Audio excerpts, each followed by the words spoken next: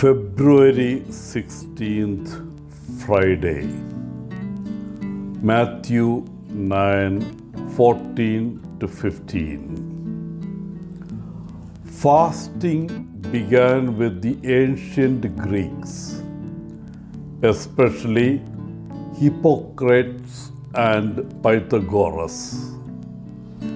Later, fasting caught on with Muhammad, Buddha, and Jesus Christ. This led to the spread of fasting through religion and other means. The ancient Greeks used to consume water and no food during their fasts, which we know today is referred to as a water fast. The reason that the Greeks would fast was twofold: for both physical and spiritual benefits. When fasting spiritually, it was said that the ancient Greeks could rise above their food attachments and addictions.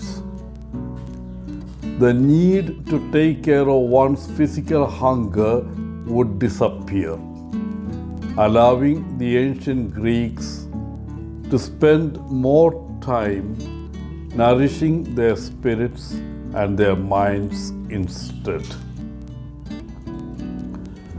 The physical benefits were internal detoxification, something that we recognize as a perk of fasting even today.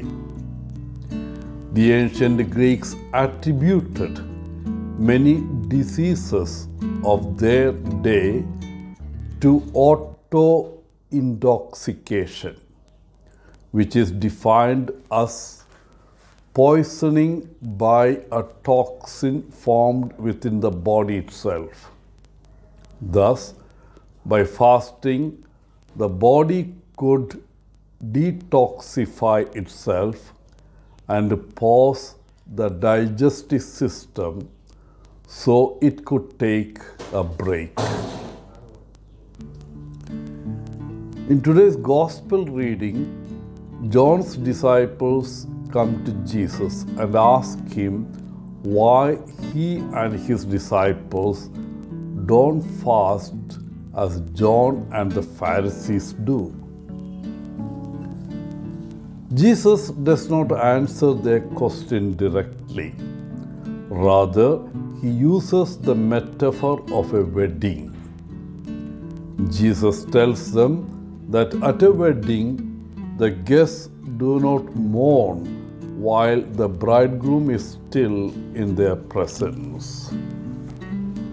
The time for fasting is when the bridegroom is taken away. Then it will be time for them to fast. So, what are the reasons for fasting during Lent? Here are they. First, fasting helps us to be cleansed spiritually, and thus we come closer to God. It helps us focus on Him, and therefore we can hear from Him. In the Old Testament, only after fasting for 40 days did Moses receive the 10 Commandments from God. Exodus 34:28. Secondly, fasting helps us to be victorious.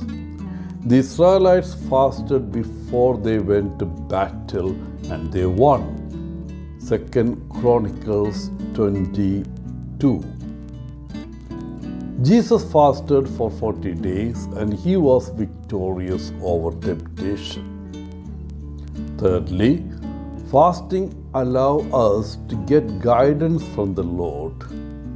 This is very important during times of decision making. After fasting, Daniel received the instruction of God.